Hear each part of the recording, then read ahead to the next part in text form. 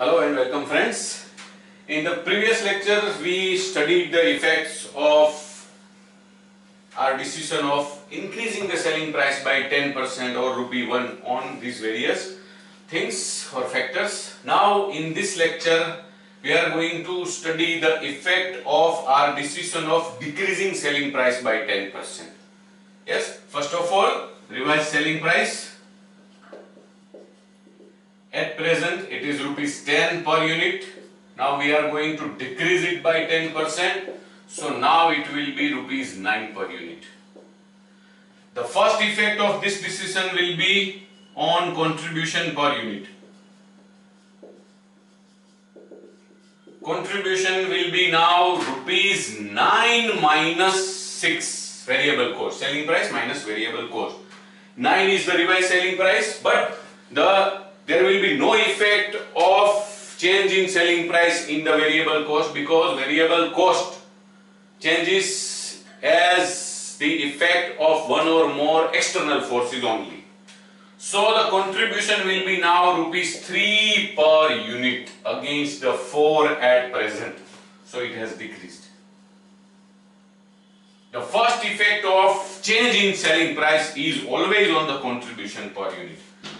Now the changed contribution will automatically change, or rather change contribution as well as selling price will change the PV ratio, profit volume ratio. That will be now contribution per unit 3 divided by selling price per unit 9. The formula is contribution upon sales revenue. It is now 3 and 9 respectively per unit. So it comes to 1/3. If we multiply it by 100, it comes to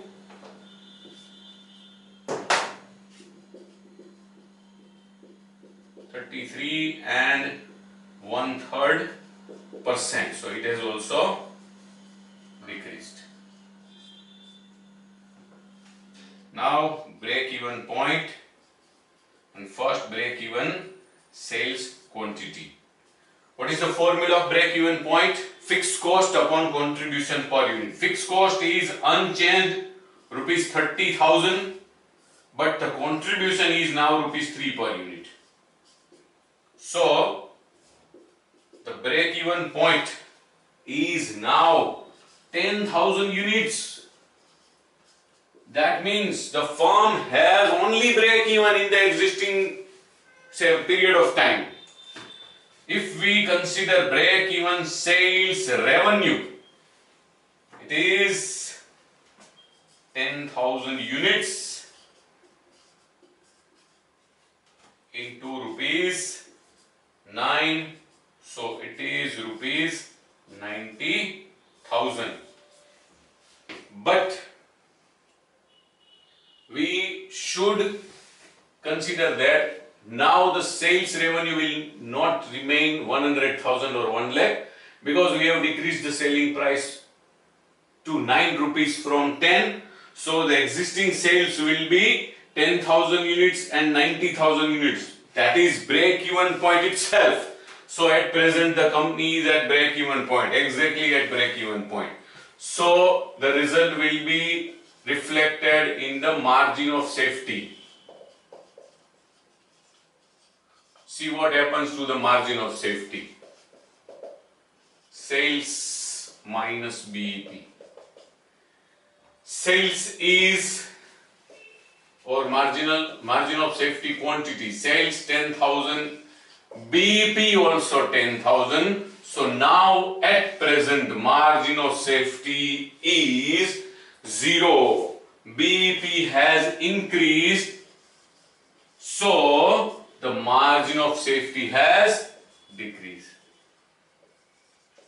If margin of safety in terms of quantity is 0, it must be 0 in terms of revenue also. So we are going to calculate in terms of sales revenue just for the purpose of, say, making the concept clear into the student's mind.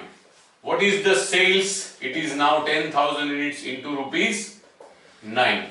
What is break-even sales revenue?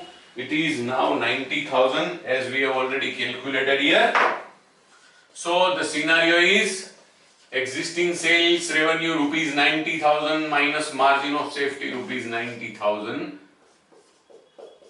So it is 0. That means the company has, say, already entered the danger zone.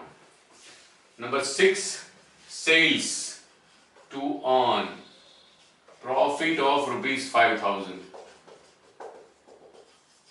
Required sales will be, now we are not going to repeat the formula every time in the solution of the same problem, but the formula is fixed cost plus profit upon contribution per unit. Fixed cost 30,000 plus profit desired is 5,000 and contribution per unit revised is rupees 3.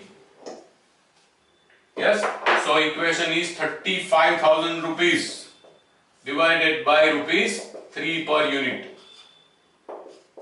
So the required sales or revised quantity of required sales to earn profit of rupees 5,000 comes to 35,000 divided by 3, 11,666.67 units. Now, after decreasing the selling price by rupee 1 or 10%, if we desire to earn a profit of rupees 5,000, we have to make sales of 11,667 units approximately. That means we need to increase our sales because we are at 0 profit. Margin of safety is 0. That means our profit is also 0. We are at break-even point itself at present. So there is no profit, no loss. So if we want to earn any amount of profit, we need to increase our sales quantity as well as revenue.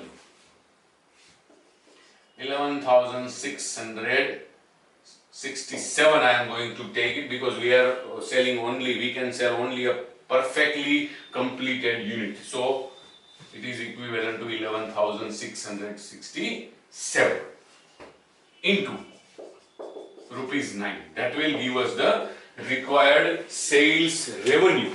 Required sales revenue. I am going to calculate the exact amount. 11,667 into 9.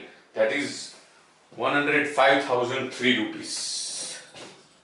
105,003 rupees or 1,05,003 rupees. See, we need to achieve this sales against our existing sales of rupees 90,000. So we need to increase sales revenue by rupees 15,000 approximately.